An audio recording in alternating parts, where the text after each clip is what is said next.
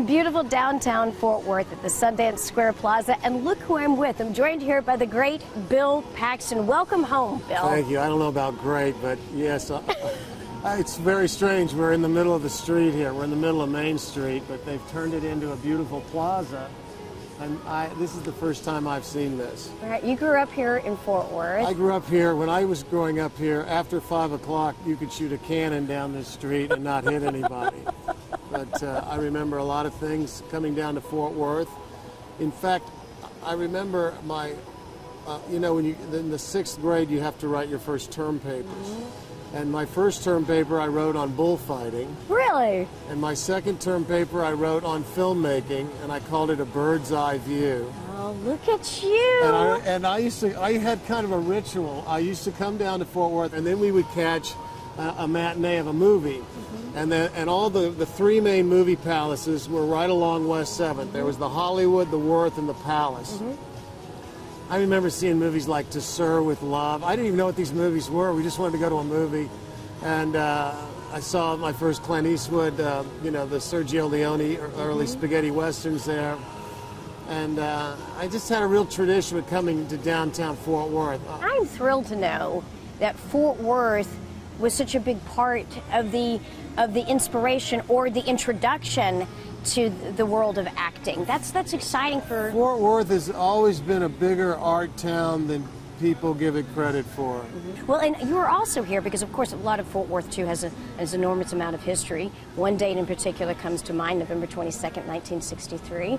Am I wrong in saying that there's a picture of you looking at John F. Kennedy? Yeah, yeah. This was the morning before his assassination. You were here at the Hotel Texas. Tell me about that. I was 8 and a half. My brother was 11. And the next morning, my brother woke my dad up and said, you promised you'd take me and Bill to see the president. My dad looked outside the window, saw it was raining, and thought, gee, you know, I like Kennedy, but he's got a big crowd in the rain and all this. And my dad and my brother, of course, used the 2 words that every parent dreads. You promised. You promised. We entered the crowd, and it was probably about a crowd of about 4,500 people. Mm-hmm. It's what I read later. And I was very close. I was probably, oh God, I was about 40 feet from the president. Mm-hmm. And I remember my dad was taking turns putting us up on his shoulders. And then there were 2 African-American gentlemen, strangers, who saw my dad's dilemma and said, we'll take those boys. So for most of the speech, I'm on a stranger's shoulders. I remember there was just an electricity in the crowd. Everyone was so excited.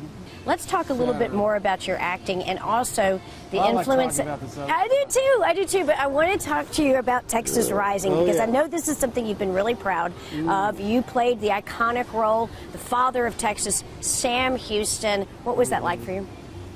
Well, it was the role of a lifetime. Sam Houston was not just a remarkable human being and a remarkable Texan, but he was a great American. I'm kind of surprised, knowing his history, that he's not considered more of a national figure. Right. But God, this guy just was so much bigger than life, but he had such an understanding, and he was really sympathetic to the Indians and took delegations to Washington. Mm-hmm. Well, and it's clear that you have such an admiration for him, and you have such a love of history. When looking at Texas Rising and reviewing it and also reading some of the criticism, there was some criticism that it wasn't as historically accurate. What do you want to say to these critics? It's the History Channel. You know what? I got to tell you, I did a lot of research on the role, and you know, at the end of the day, the actor has to kind of use the script that's there. Now, you can have some influence. I did challenge them on some things. But I thought the piece was beautifully staged and directed, and I tried to instill the character with a sense of who I think, from my research, this man was like. Well, I'm still proud of the piece. I think it's a hell of a piece, and I think it was overlooked in some ways. But I think that certainly Sam Houston would be proud because you brought him to life. You showcased his humanity. You showcased his history and the breadth of the character of the man. So I congratulate you on that. Yeah, so being from Fort Worth and having a distant relation to the man. Yeah, I mean, where do I sign up? Right. So it was great. And also the big pork chops were You pretty sported great. that pretty well, I will They say. used the old curling irons on our hair, which was kind of cool. They still use these old curling irons that are, this is technology from 300 years ago. Like the ones you put on the stove? They heat them up and they Wow. yeah, exactly. How interesting. Well, you've done a lot in your career. You major motion pictures, Twister, Apollo 13, just to name a few. Then you were in Big Love, and then, of course, this project, Texas Rising. What is next for Bill Paxton? I just did a small part with Glenn Headley. We played Emma Watson's parents. I play a man afflicted with MS, which was a challenge.